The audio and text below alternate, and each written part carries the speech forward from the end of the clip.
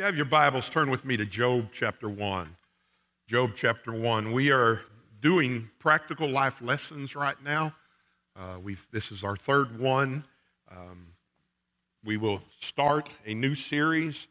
I got a confirmation this past week from the Lord, and I'm going to start that in January. And we are going from Acts straight into the book of Romans, is what the Lord told me to do. So I will follow the Lord with all my heart. I want to talk to you today about testing your faith. Testing your faith. Folks, we have all been there. Life can be challenging at times. And to be honest with you, folks, life can be hard. You know, it's not all a bed of roses. I think sometimes people think, you know, when they get saved, you know, you're put in bubble wrap and you don't have to sweat things and, you know, you don't have to go through things. But as we see in the days in which we are living, our life is challenging, and there are times that are very, very hard. But the deal you have to understand, and this is just a sentence that I like to use, you have to understand as Christians, God is with us, God is in us, and God is for us in all circumstances of life. We as Christians have things that the world doesn't have, and one of those things is the Trinity, God the Father, God the Son, and God the Holy Spirit looking over us. And I want to say there are all kinds of tests that we have as Christians.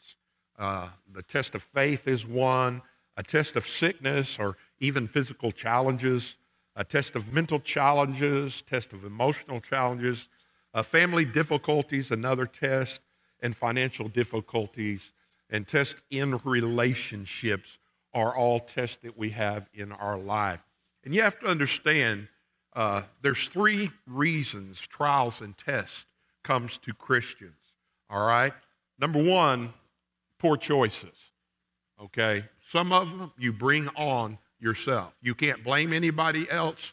You decided to do this, and things did not go well because you are a child of God, all right? The second one, and this is Job, is a direct attack from Satan, okay? Satan does not want you happy. Satan does not want the joy of the Lord to be your strength.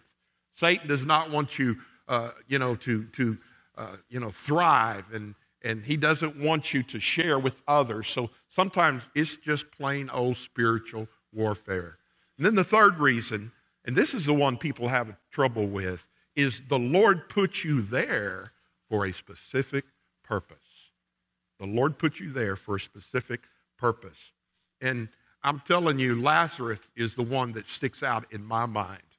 Okay? Mary and Martha, you talk about having an attitude. If you would have been here, he wouldn't have died. But what they did not understand was there was going to be more glory of him being raised from the dead than Jesus and healing him of sickness. Because he healed a lot of folks during that time. But he had never raised the dead. And so you could see where, and the reason he does it, okay, the bottom line is for your good and for his glory. And we don't like it at times. We don't like tests, all right? Matter of fact, there are people that when you heard the word test in school, you just got all nervous and choked up. You lost sleep. But folks, tests are good, okay? Tests are good. And we can see this in our text here. Matter of fact, when you think of all the ones that I just named, all the tests that come in our lives, folks, Job experienced every one of those things in his life, and in a short period of time. So, bottom line, you have to have a test to have a testimony. The word testimony starts with a test. So let's look at Scripture this morning. Job chapter 1, verse 1. Oh, I didn't do the outline, did I? Number one, the test of prosperity. Our outline in your bulletin. Follow along with us. The test of prosperity. You say, what are you talking about? Folks, there are people, everything is going good. There are no problems in their lives. And you know what they do? They tend to leave God out. They're self-sufficient. They're self-sufficient. You must be aware of that. Number two, the test of character. And I'm telling you, Satan will test your character. Okay? He will see what you are made of. And number 3, the test of adversity. We all have situations in our life that test us, and they're trials. And sometimes, it's agony. Sometimes it's suffering. Sometimes it's hurting. But there are tests of adversity. There was a man in the land of Uz whose name was Job.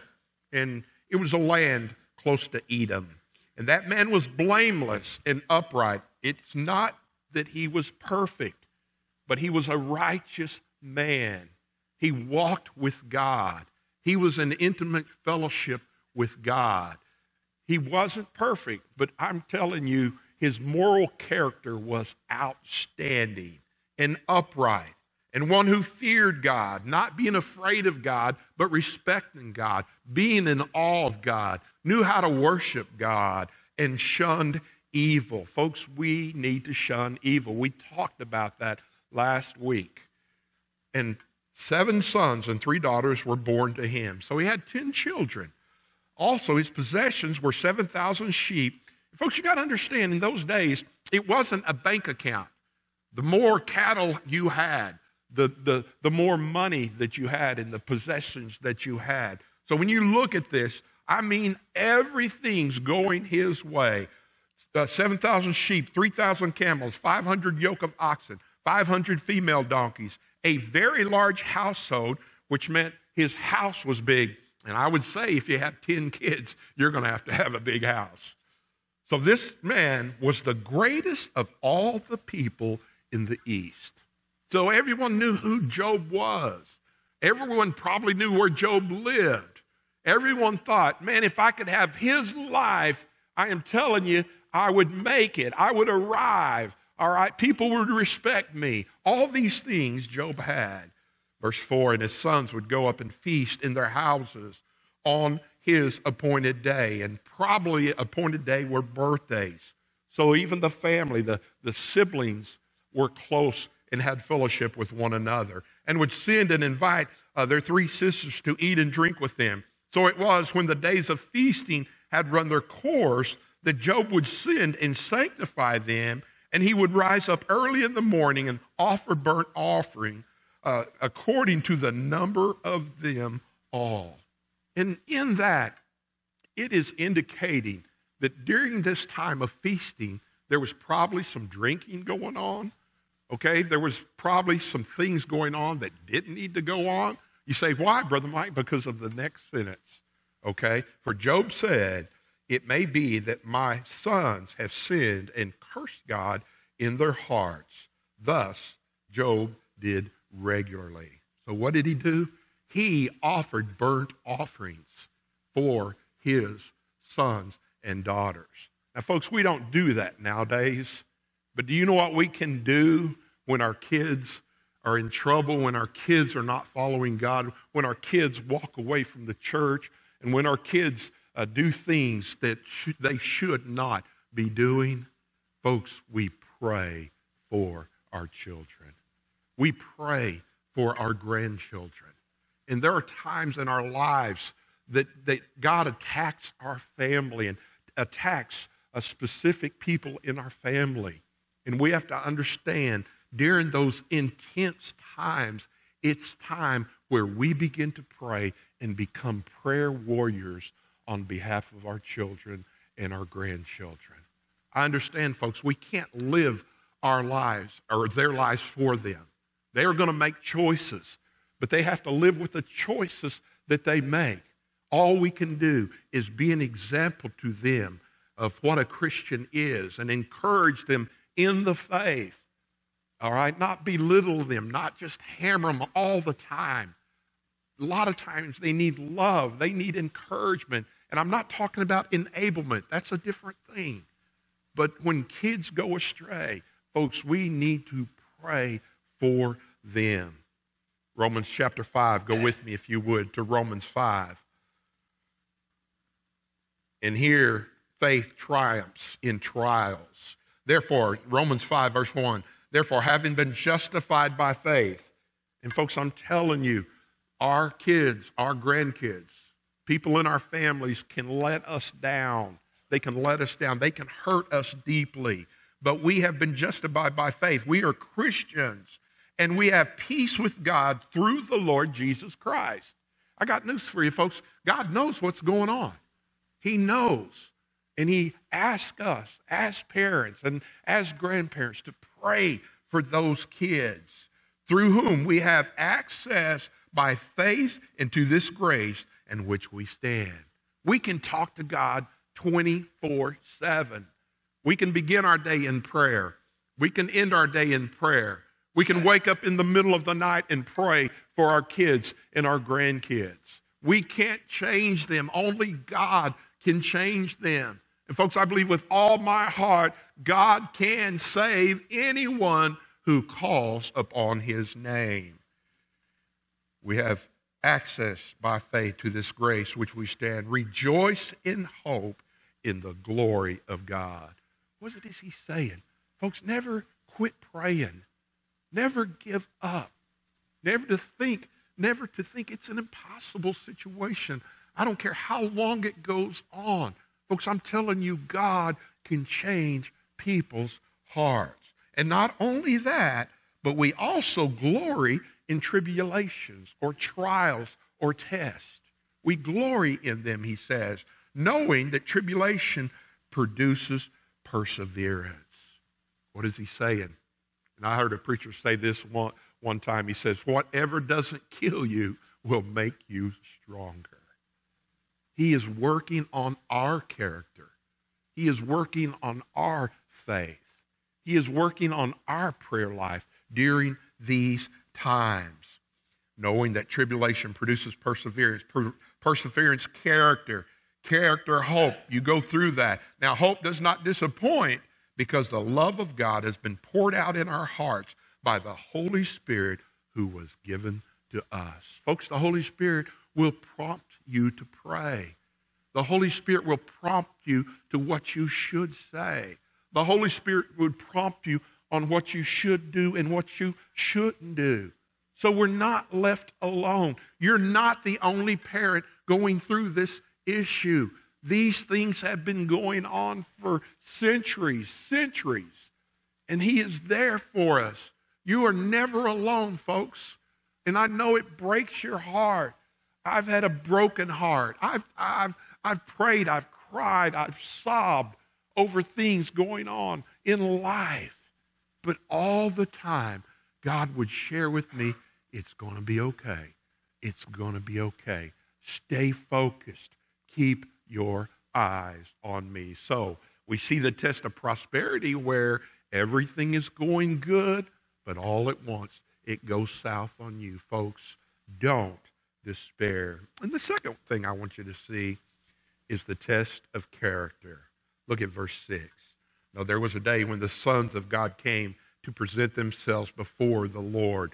And of course, those are angels that we are talking about. And Satan also came among them.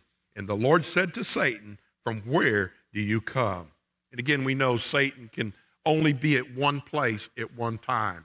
All right? He can only be, but he can go from different places all around. He can be on one side of the earth, and then he could get to the other side. But, our God, folks, I'm telling you, He is sovereign God. You can pray a prayer in any country, and I don't know how He hears all the prayers, but God is omnipresent, folks. He is with every Christian, wherever they are.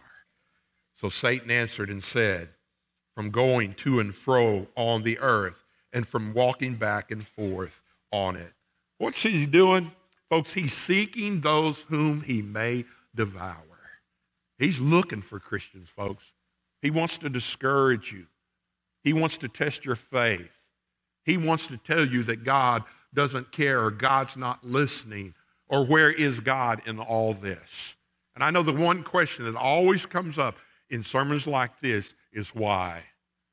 Why? Folks, I promise you, God doesn't waste suffering.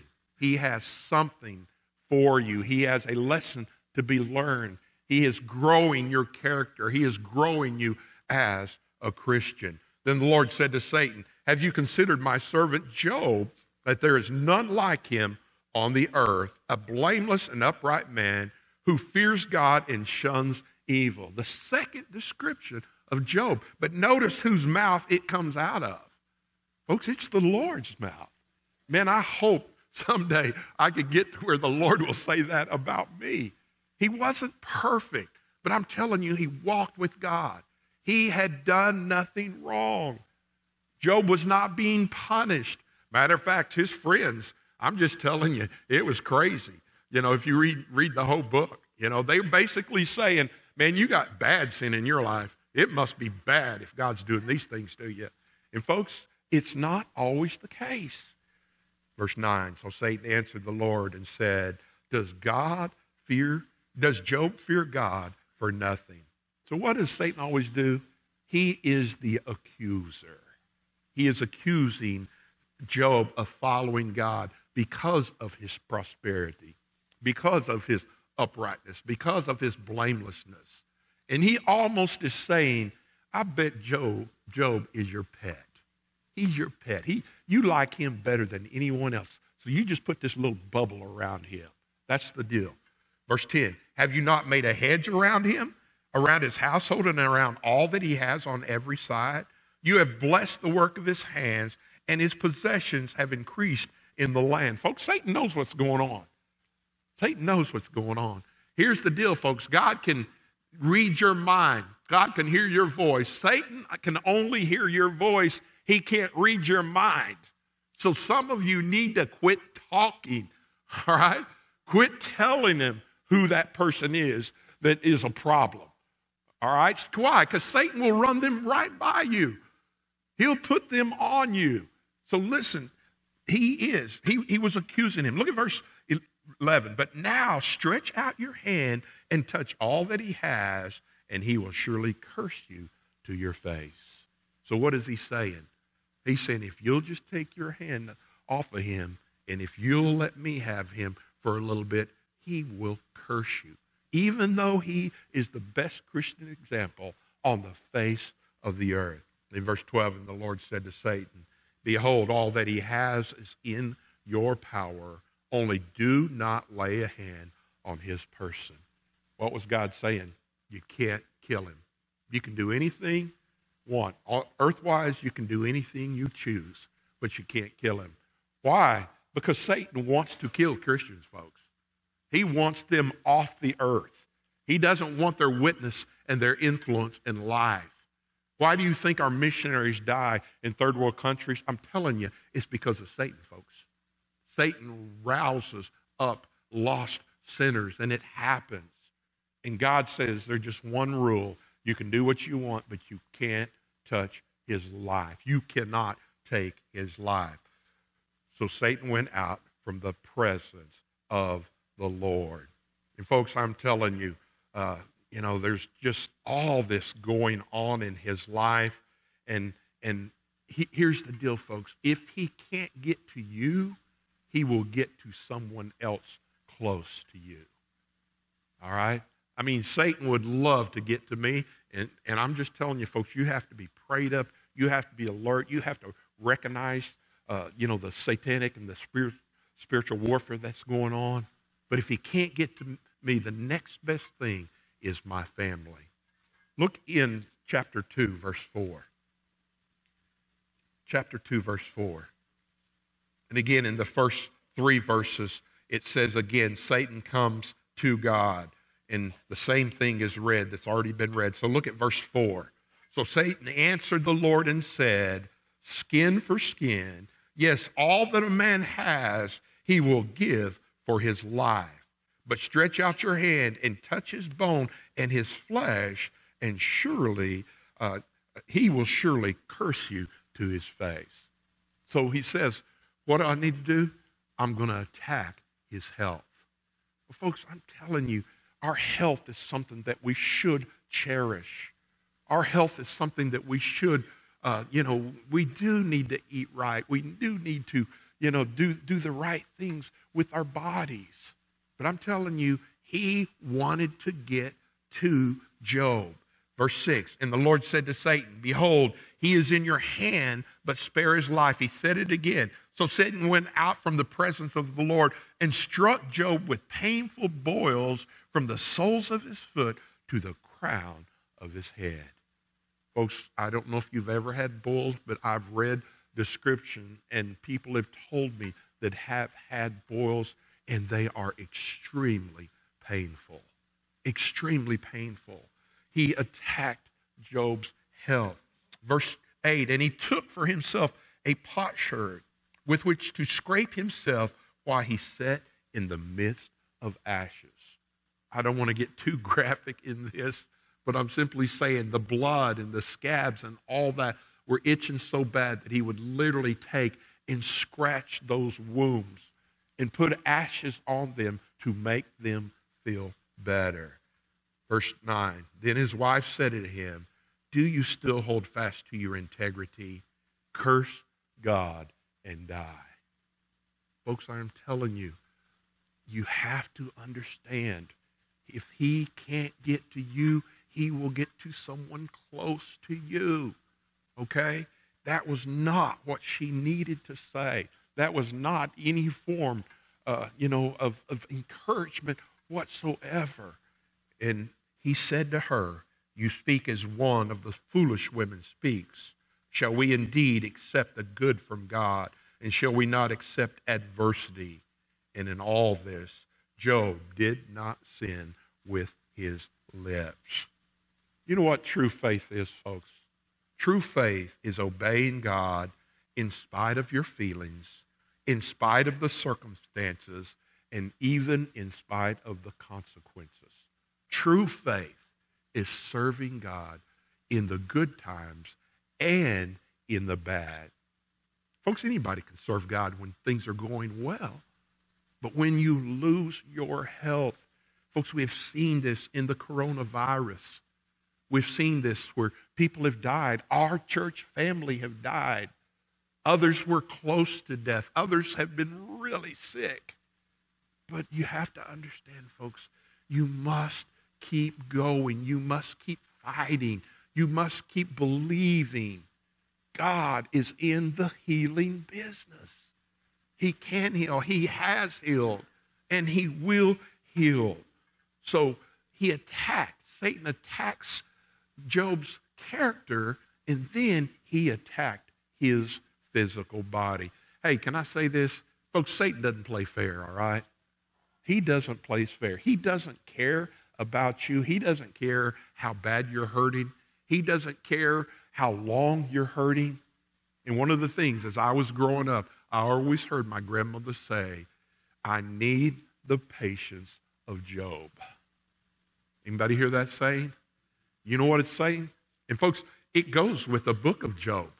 There were 42 chapters, okay? He had to listen to his friends, accusing him through all this. His wife just told him, let me give you some advice. Just curse God and die. Well, that's not good advice, folks. We need to live. We need to fight through these things.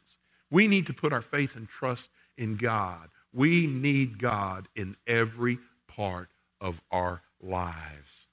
So we see the test of prosperity. We see the test of character. Satan is the accuser. And folks, he will not give up. He'll go away for a season, but he will not give up. Be ready. Be ready to fight. That's what spiritual warfare is. Now look at our third thing. The third thing. The test of adversity. The test of adversity. And I'm telling you, Job could have said why. He could have easily said why, but he didn't. Look at verse 13. Now there was a day when the sons and daughters were eating and drinking wine in their oldest brother's house. And a messenger came to Job and said, the oxen were plowing and the donkeys feeding beside themselves. And when the Sabaeans raided them and took them away, indeed they have killed the servants with the edge of the sword, and I alone have escaped to tell you. What did he do? He lost part of his stock. Verse 16, and while he was still speaking, another came also and said, the fire of God fell from heaven and burned up the sheep and these servants and consumed them, and alone they have escaped. Some people think God did it, but folks, lightning can set a field on fire. Okay? Lightning can do that. And again, the guy says, I alone have escaped. Verse 17, and while he was speaking, another also came and said, the Chaldeans formed 3 bands and raided the camels and took them away. And yes, killed the servant with the edge of the sword, and I alone have escaped to tell you. I'm telling you that third time, I would tell him, don't come back, okay? 3 times, bad news and bad news and bad news. Can I give you just a little advice today? Don't make this statement. Okay, I told you Satan hears everything you say. Don't say what else could happen. You are not wise to say that. Folks, realize that nothing comes into your life that God doesn't allow to come. Folks, He's sovereign. He is God. He's God. And we're not always going to be in the good times. There are times we have to go through the valleys. The valley of the shadow of death, says Psalm 23. So don't make that statement. Verse 18, and while he was still speaking, another also came and said, your sons and daughters were eating and drinking wine in their oldest brother's house. And suddenly a great wind came from across the wilderness and struck the 4 corners of the house, and it fell on the young people, and they are dead, and I alone have escaped to tell you. He lost all 10 of his children. Folks, my heart goes out to any parent that loses a child. My heart goes out to any mother that loses a baby. But I cannot imagine 10 caskets lining up in one service for Job and his wife. It was devastating to them. Everything, the cattle you can replace, all the other stuff. You can rebuild houses. There's a lot. But there's a part of you. Folks, they literally came from you. And that is a time when sometimes I know we just have to depend on God and cry out to God and pray to God and understand that He is there for you. He loves you with all of His heart. And then Job, look at verse 20, arose and tore his robe, which is a sign of mourning, shaved his head, and he fell to the ground and worshiped.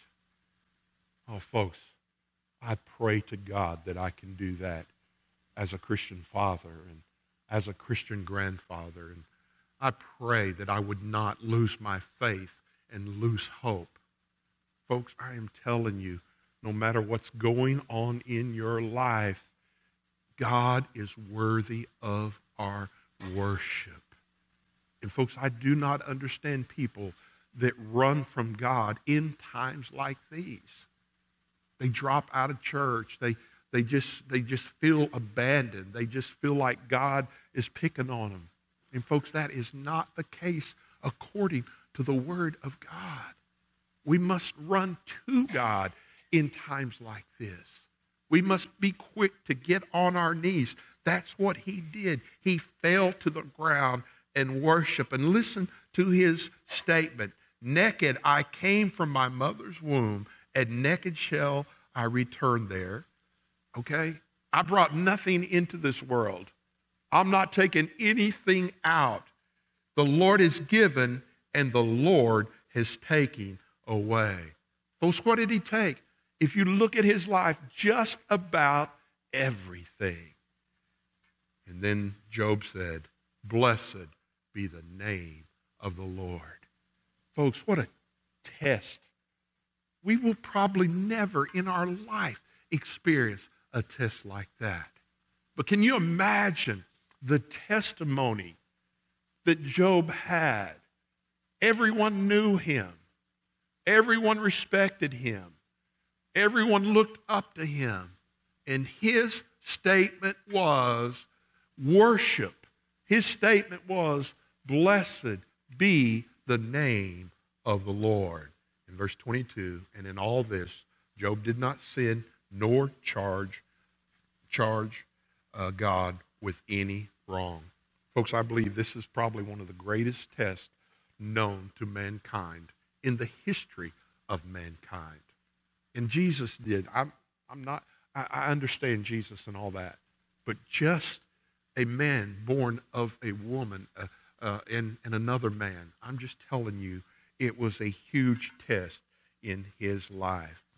And folks, you can read all the way through the rest of the book of Job, but go to Job 42 with me. Job 42. Let's look at the conclusion of the story here. Excuse me. Job 42, verse 10. And there was, if you'll read about from 38, chapter 38 on, finally God heard all this going on. And basically God says, where were you when I created the earth? Where were you when I created the water? Where were you? Okay? And folks, it's one thing. I know doubt can slip into our lives, but we must understand, don't stay there. Don't let it consume you. Yes, everybody falls at some time. Yes, people get discouraged at times, and that's the human part of us. But I'm telling you, with God's help, you can come out of it. He loves you. He cares about you. He knows what you're going through. Philippians 4:13, I can do all things through Christ who strengthens me. Then in Job 10, or 42:10, and the Lord restored Job's losses when he prayed for his friends. He prayed for those ones who doubted him. He prayed for those ones who said that, hey, you're a fool for what you're doing. He prayed for those who discouraged him. He just kept praying. And I'm telling you, folks, prayer is so, so important. We do not pray enough. We do not pray intensely enough. We do not pray from the heart enough. And I understand we all pray. But I'm simply saying our prayer lives in times like these need to go off the scale. When we wake up in the middle of the night, we need to be praying. When we're consumed with this, we need to be praying. And we need to pray, and prayer needs to take the place of worry and take the place of fears in our lives. And indeed, the Lord gave Job twice as much as he had before. Then all his brothers and all of his sisters and all those who had been his acquaintances before came to him, ate the food with him in his house, and they consoled him and comforted him for all the adversity that the Lord had brought upon him. Okay? Gave him back the cattle, gave him back children, restored everything in his life. Why? Because he was a faithful servant. Because he didn't walk out on God.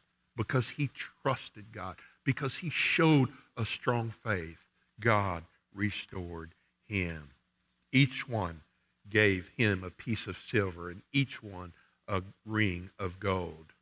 Now the Lord blessed the latter days of Job more than his beginning. Folks, I am telling you, it doesn't take possessions to make us happy, folks. They're good to have. I understand. We got to pay the bills. But knowing God is there, knowing that you're right with God, knowing that you reacted right regardless what everyone was saying around you, having faith and trusting God. And folks, think about it. Just think about it. Even if he did not give him all of that, folks, we have heaven. We're going to live forever and ever with our Lord and Savior. I'd like to close with one scripture, and you know this scripture, Romans 8:28. And we know that all things work together for good to those who love God and to those who are called according to his purpose. Oh, God's going to work it out. God's going to work it out. Why? Why do these happen? Why? What is the answer to why? For our good, to make us stronger, but even more important than that, for His glory. Folks, God Himself sacrificed His own Son. God knows what it's like to lose a son. And God is here for every one of you today. I don't know what your situation is. I don't know what you're going through, but God does. And this word, and in God's word, I promise you, there is a solution. Sometimes we just have to hang on. We just have to hold on. We have to wait for God. I say this and I'll say it again. Of the 9 fruits of the Spirit, the one we master last is patience. We want it, and we want our prayers answered today. We want it now. And folks, God doesn't work that way. We have to get on His timetable. We have to trust in Him. Father, thank you for this lesson in life. And God, there is no doubt in my mind there are many people here going through some of what Job has went through. And God, I pray that you would just give them strength. God, I pray that you would strengthen their faith. God, I pray that you would strengthen their might, Lord. Sometimes it is. It's hard to get out of bed sometimes. It's hard to put one foot in front of the other sometimes. But God, I pray we wouldn't give up. I pray we wouldn't quit. I pray we would not throw in the towel. God, I pray that you would just do a work in our lives. God, thank you for salvation. Thank you for always being there. Thank you for the scripture that says you never leave us and you never forsake us. So God, I pray first for the Christian who's hurting today. God, I pray that you would just mend that broken heart. God, I pray that you would just give encouragement to that one who is discouraged. God, I pray that they would realize that you're the King of Kings and Lord of Lords, and there's nothing that you can't do. So God, encourage them in the faith today. And God, if there's someone here that doesn't know you, they've never been saved, they don't even know what I'm talking about. They don't understand faith. And God, I pray, Lord, that you would just convict them. And God, I pray that they would come and be saved, God. I pray that they would come and give their heart and life to Christ. Lord, if there's those who need to rededicate their life or join this church or, Lord, even come for baptism, whatever, Lord, I pray, Lord, that you would speak to them. God, this is your church. These are your people. God, speak to us. Come down. Show your power, God. Show your glory this day. In Jesus' name I pray. Amen and amen. Would you stand to your feet? If God has spoken to you in any way, would you come?